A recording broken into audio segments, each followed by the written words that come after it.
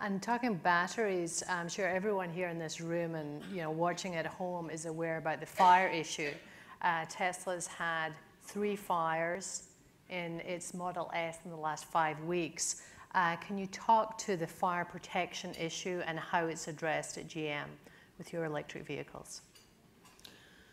So we've already talked about extended range electric vehicles on the road. We have over 50,000 vehicles on the road. We have over 300 million electric miles driven. So safety and security is very important. Our customers, I already talked about how we have the most satisfied customers in the industry right now. So, the proposition of the safety, all the other features and functions of the car are, I think, the right combination and making people happy. But ultimately, we made no change to the battery cells. We,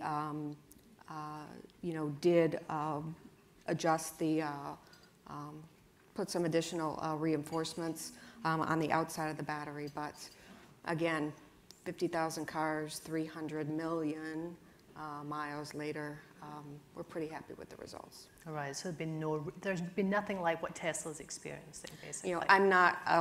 I have no firsthand knowledge of, any of those incidents, but I can just speak to our track record, and I think we're on the right path. All right, are you planning to give Tesla some tips then?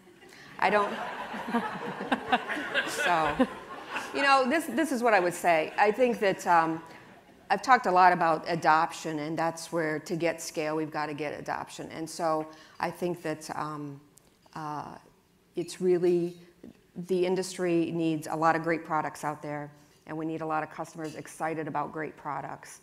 And I want to keep people focused on all the good things that moving to electrified transportation can do for individual customers and for the country, frankly.